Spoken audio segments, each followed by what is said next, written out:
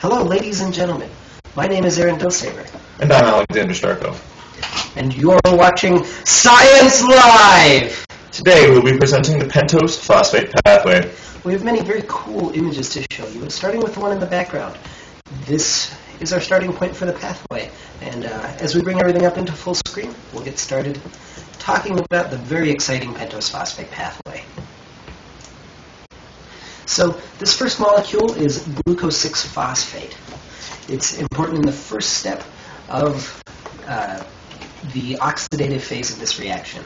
The oxidative phase is very linear, so we can go through this kind of quickly and hit a good review for it.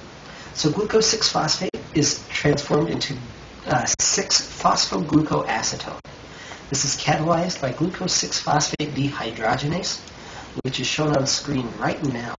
You can see this is a fairly large enzyme, and the binding pocket is right there in the middle in sort of the X-shaped region formed by a bunch of beta helices, or beta sheets, excuse me, not beta helices, that would be kind of groundbreaking. In the middle of the beta sheet region is the binding site, as we've already covered. Now, this is a dehydrogenation reaction. The hemiacetyl hydroxyl group on carbon 1 of glucose 6-phosphate is turned into a carbonyl group, which generates a lactone ring in 6-phosphoglucoacetone, as shown. There's our lactone ring. NADPH is generated in this reaction, and that's the most important point, is that's an important reducing reagent in many cellular cycles. Now, this takes place in the next reaction in the cycle, the second one overall, where it's transformed into 6-phosphogluconate. This is catalyzed by 6-phosphoglucolactonase. And it's a very simple hydrolysis reaction, but does need a fairly hefty dimeric enzyme in order to carry it out. In a hydrolysis reaction, H2O, water, is used, and simply protons are generated in that reaction. Our 6-phosphogluconate is changed into ribulose 5-phosphate in the last reaction of the oxidative phase. This is catalyzed by 6-phosphogluconate dehydrogenase. This is 6-phosphogluconate shown on screen right now, which is the first reagent in the step. The next step is catalyzed by 6-phosphogluconate dehydrogenase, which is one that we couldn't quite find. But it's an oxidative decarboxylation reaction, where NADP+ is used as an electron acceptor. And this step of the reaction generates NADPH, CO2, and ribulose 5-phosphate. This is the first step in the pentose phosphate pathway in which the carbon balance is changed. And that's just shown through the CO2 given off. I'm going to throw it over to Xander, who's going to go over sort of the overall reaction during this oxidative phase. First, we're going to get ribulose 5-phosphate up. As you see, this is a 5-carbon sugar in difference to the 6-carbon sugars that we've already got over. Okay. Well, now as we can see from the carbon balance that is currently displayed on the screen here, this is the oxidative phase of the pentose phosphate pathway. Excuse me. And it is fairly similar to most oxidative phases of most metabolic processes, including glycolysis and the Entner-Dudoroff pathway. In short, a glucose derivative is reduced to a smaller carbon derivative, releasing CO2, and at the same time generating NADPH for use in metabolic biosynthetic pathways.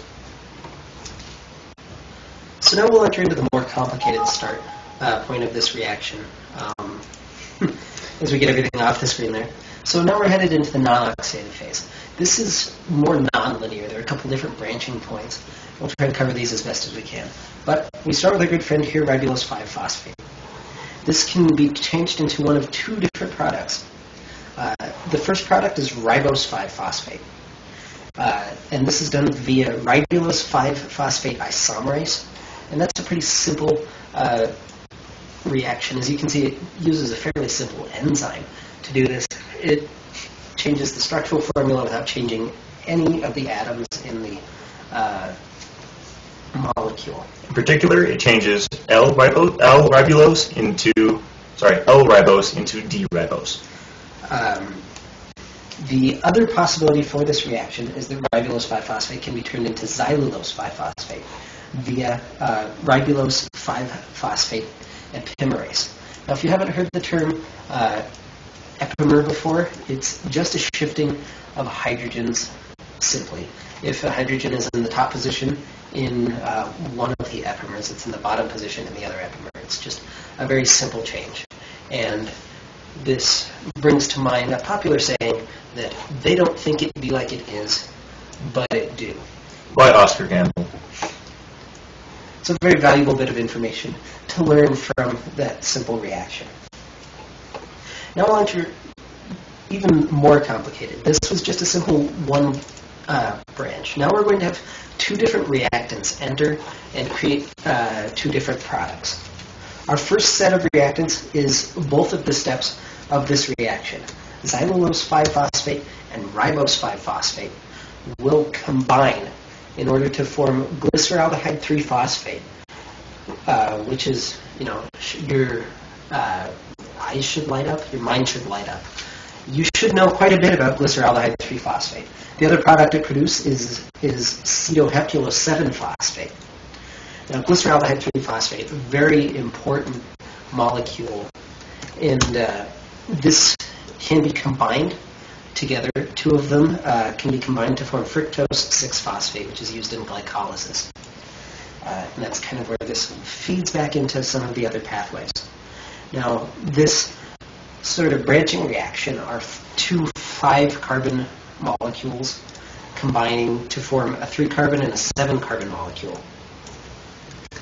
This is done via transketolase, is the name of the enzyme, and it does exactly what it sounds like it does. It'll transfer a keto group from one of the 5-carbon molecules into the 7-carbon molecule.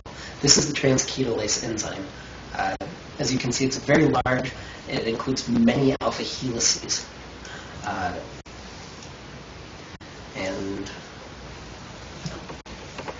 The next stage of this will take those two products, our acetoheptulose 7-phosphate and our glyceraldehyde 3-phosphate. So again, there's 10 carbons entering, and it will change them into erythrose 4-phosphate, which is an important precursor to several amino acids, but we'll get more to that later. And it will also form fructose 6-phosphate. And fructose 6-phosphate, as we said, is simply two glyceraldehyde 3-phosphates melded together. And that'll form fructose 6-phosphate, which goes into the glycolytic cycle. This is done via transaldolase, which is another fairly complicated enzyme.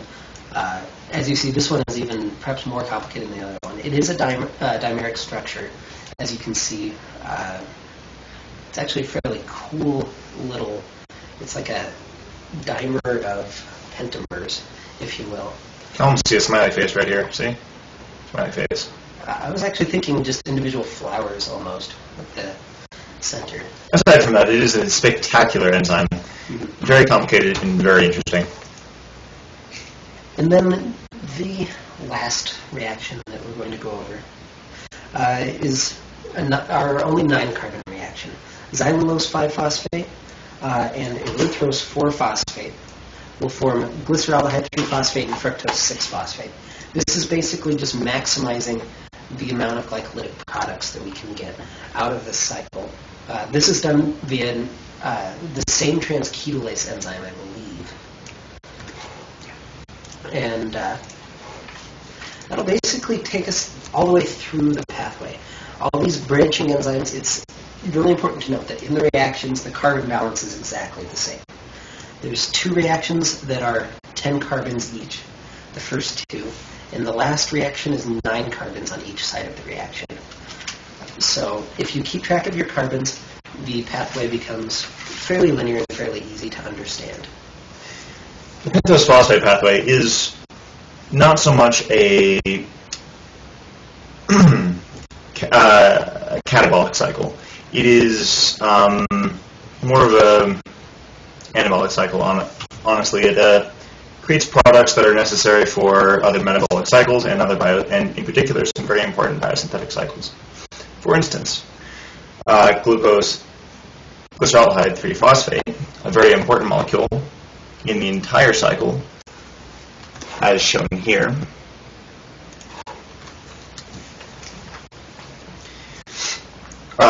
Feeds into amine synthesis and some other very important cycles.